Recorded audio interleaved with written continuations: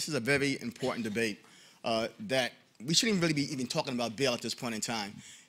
In a time where we live in the richest city in the world, and yet we have people going to jail for $500, $100.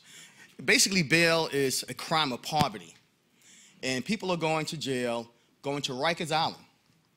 And Rikers Island has more severe mentally ill people than all the other mental health facilities in New York State combined. This is the environment we're sending our youth into. And when they come out, especially our youth, they're 36 times more likely to commit suicide. As a mental health chair, I was looking at these statistics and I said, oh my God, why are we spending $100,000 a year to dismantle the young minds before they're fully developed?